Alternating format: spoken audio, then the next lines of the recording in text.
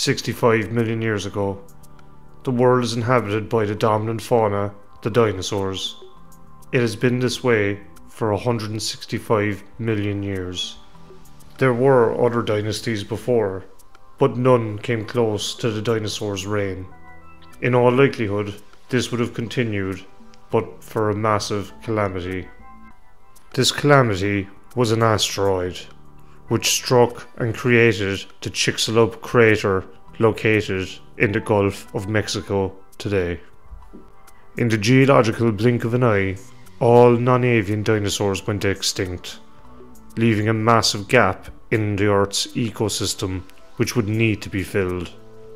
This would usher in the Paleocene epoch, and in the millions of years following this world-changing event, many different species vied to become the dominant successor to the dinosaurs, resulting in an evolutionary arms race which created some wild and unorthodox species, some of which rivaled the scale of the dinosaurs that came before.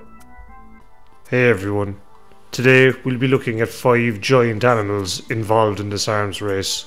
We will look at how they lived and how they eventually died out.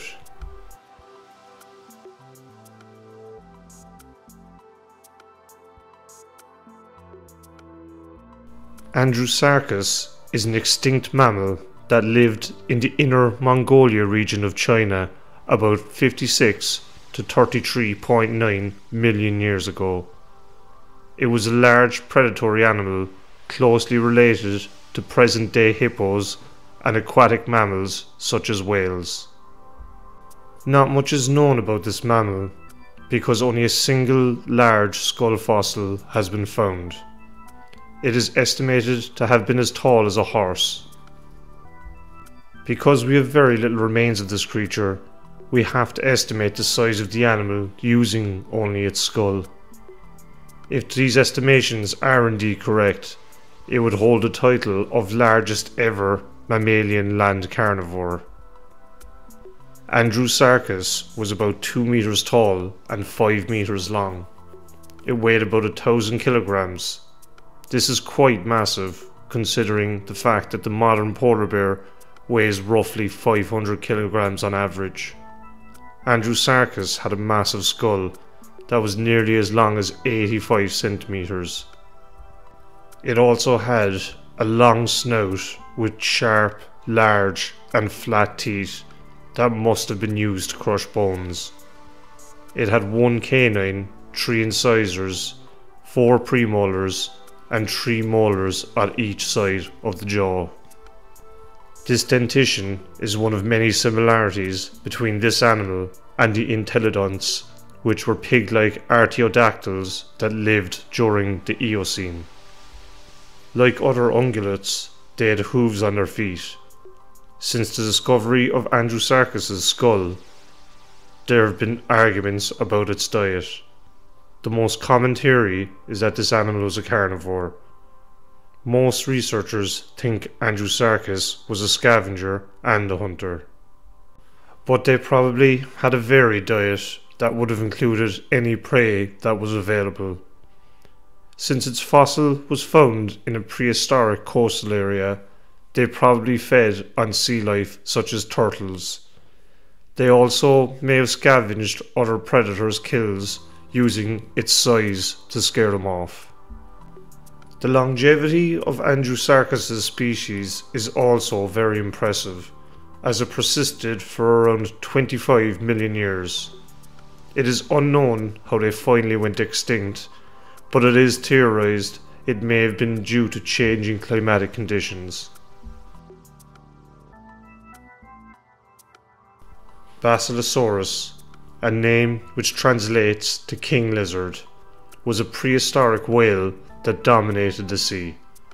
Weighing up to 10 tons, the Basilosaurus lived after the dinosaurs had gone extinct, when mammals started to develop in greater numbers. This monster of the sea was about 17 meters long. They were roughly the length of modern humpback whales. Basilosaurus whales were sleeker than many modern whales and could almost be mistaken for extremely large eels. They had small limbs on the back of their body, likely to help with mating. Basilosaurus also used teeth to eat food rather than the baleen that many modern whales of their size would use today. While they were quite large, these whales were still quite primitive and had small brains. Scientists believe that this shows that they were incapable of herd movement or even echolocation. Basilosaurus' diet consisted of prey both in and out of the water. Shark and a primitive type of elephant's remains have been found inside the fossils of this animal. This indicates that Basilosaurus would prey on other predators or would also happily ambush an unsuspecting land animal that gets too close to the water, much like what orcas do today. Because of their large size for the time and the type of teeth that they had, it is likely that these ancient whales chewed meat and fish for most of their meals. The most recent evidence of the Basilosaurus dates to around 33.9 million years ago. A large-scale event likely impacted the Basilosaurus, like many other species that went extinct during that time period. This extinction event may have been caused by something like a meteor, based on evidence of impact zones around that time.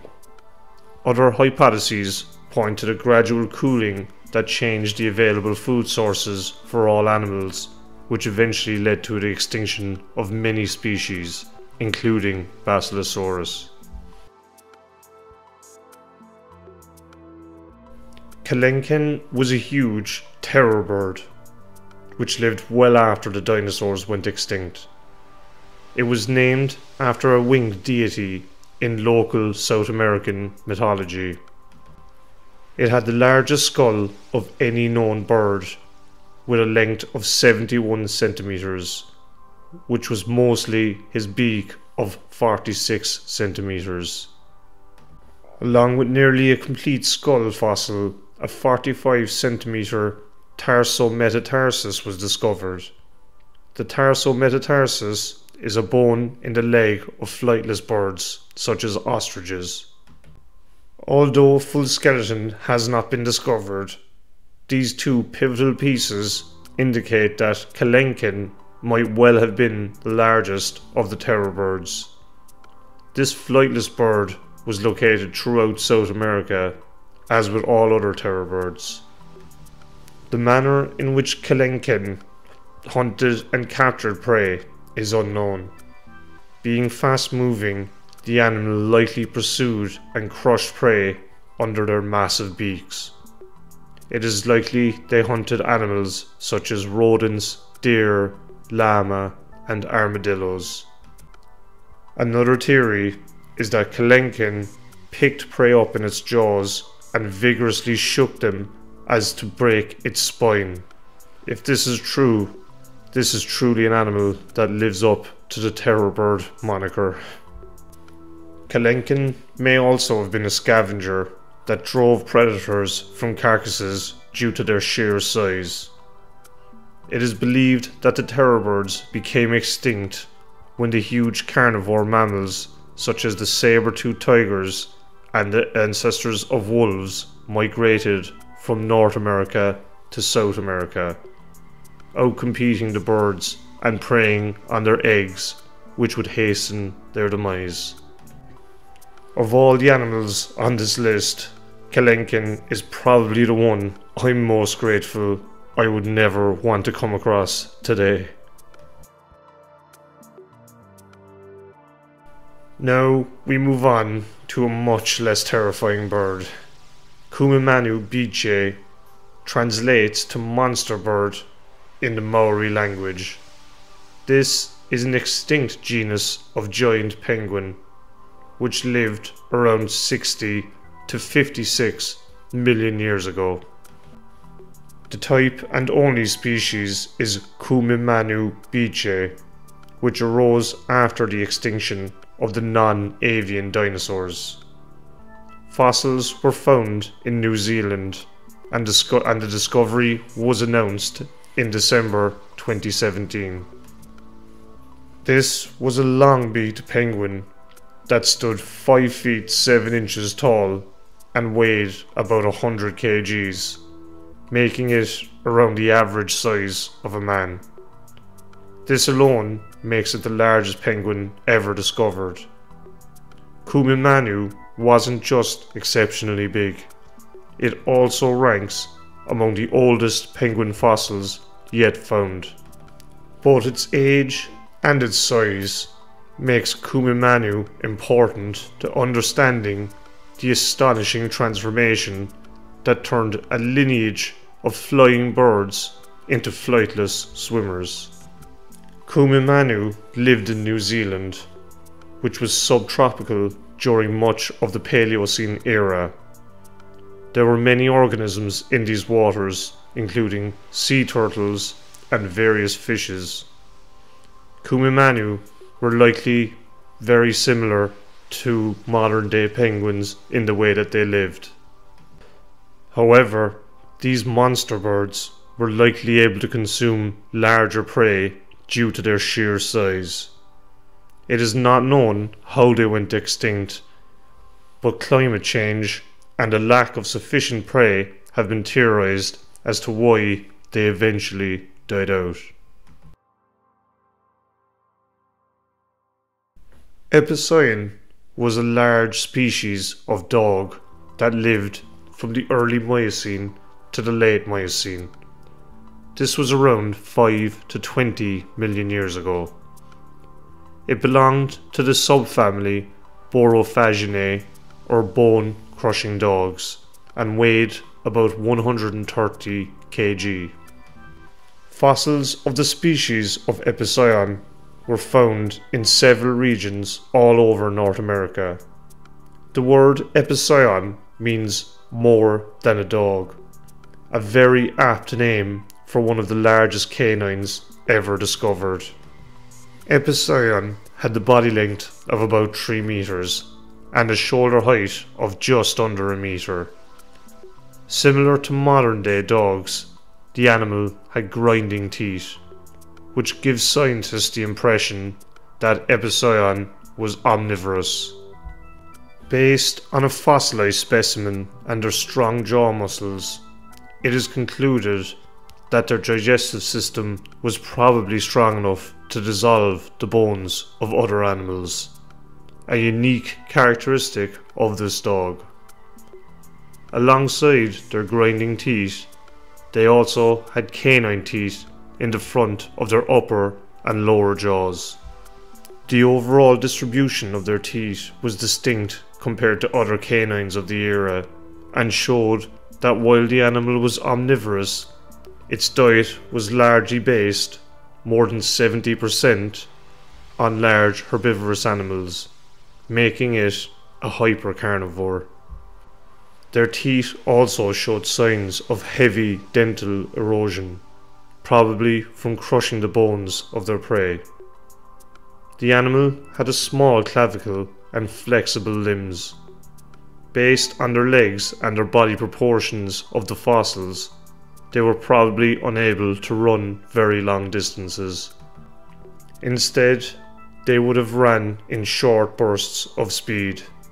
It is thought that these dogs went extinct due to the arrival of the big cats. Episodian were generally slow animals, and on the contrary, one of the species of big cats, the saber-toothed cats, were much faster hunters that preyed on the same animals as Episodian did. So, it's likely Episodian's prey was hunted by these big cats. This eventually led to their slow demise from lack of food, as the animal was not getting a proper diet, which would in turn affect their ability to reproduce. This would ultimately lead to their extinction. The impact of the asteroid that wiped out the dinosaurs was a disaster for many of the species at the time. However, it opened up the opportunity for life to adapt and grow in new ways, and was the catalyst for mammals to take over as the dominant species, eventually leading to all of us existing today.